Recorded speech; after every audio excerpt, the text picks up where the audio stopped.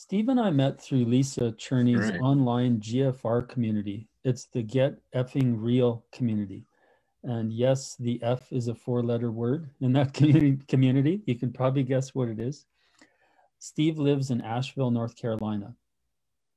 After burning out in a career in corporate finance, Steve Garvin returned to his childhood love of story. Corporate finance, while providing an excellent foundation for being an entrepreneur, left him starving for self-expression, personal freedom, and the sense his work mattered. When Steve is not working, you'll find him hiking through the mountains of Western North Carolina, pondering what makes a great story, working on his weekend novel, drawing dragons, and spending time with his wife and four children. When Steve is at work, you'll find him helping coaches, authors, speakers, trainers, and healers deliver a richer story. And I'm really grateful for Steve being here today. He's going through a very challenging family matter right now. And it would be very easy for him to have just said, hey, I won't do this, I'll cancel. And I would have been okay with that. He's graciously still coming here. And, it'll be a little bit shorter talk than planned, but that is okay. And Steve is going to be just, talking about beauty from ashes. So I'll let Steve get started on that. Right. Well, thank you for having me here, Scott. I first heard about the idea of beauty among the ashes a couple years ago, roughly, after the massive forest fire went through Northern California. And in that forest fire, there were 153,000 acres that were burned, and lots of houses and some lives were lost. And it was just a really trying time for many people, the people who lived in the area. And the town that was most impacted by it was a town by the name of Paradise, California. Okay. Roughly. Yeah, I've been through there. Have you? Okay. Yeah. And it was like emaciated. It was just burned to the ground, ashes. And an artist named Shane Grammer, who was originally from that area and moved down to the Los Angeles area in order to work as a freelance artist for the movie studios and so forth, came back up and painted a handful of murals on the chimneys and other things that were left in that area. And he entitled his work Beauty Among the Ashes.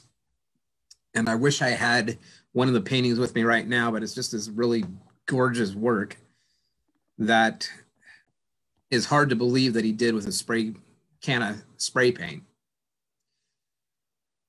And the reason it struck me was that he created this beauty literally among the ashes. And sometimes that's the way mental health affects us, is that it feels like I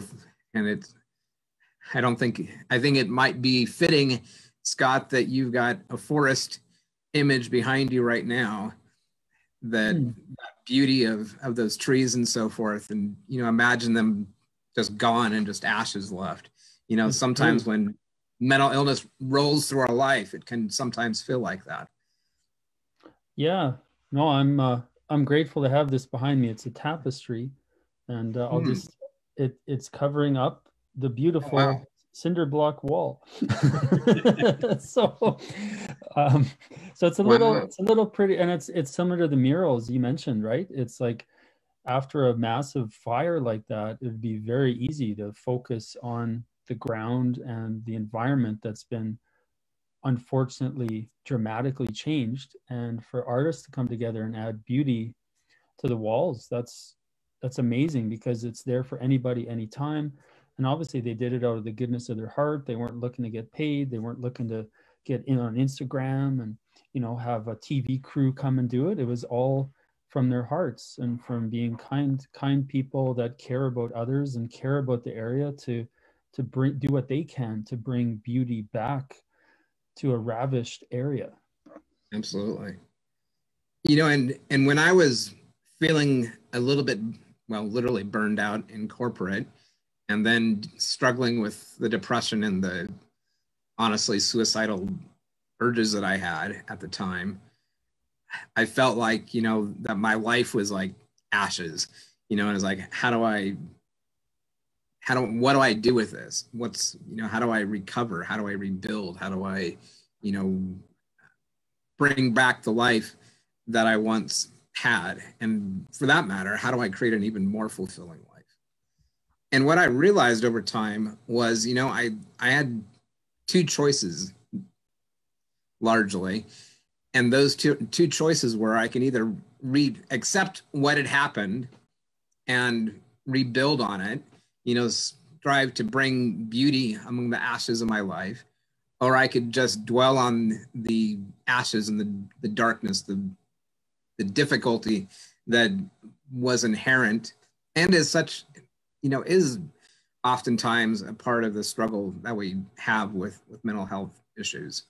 It can be really dark.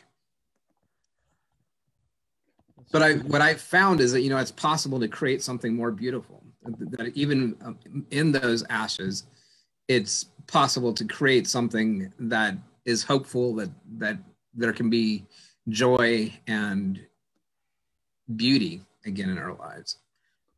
It's so true. Yeah. And once again, I just wanted to really, really thank you for coming here today. I know it's not been the easiest day for you today, and you still made it here, which is very admirable, especially on a live call. And for everyone watching, whether it's live or later, I did post links for Steve. He's an amazing storyteller. He's got an incredible Facebook group, and I'd encourage you to check him out. So once again, thank you so much for coming today, Steve, despite everything happening literally just before this call, and really appreciate it. And I'm sending you a big virtual hug, and and yeah, I look forward to connecting again with you. Thank you, Scott. Appreciate all you're doing. Cool. Well, take care, Steve. And once again, take care of you, and be well. All right, you too. Bye-bye. Bye-bye. Thank you.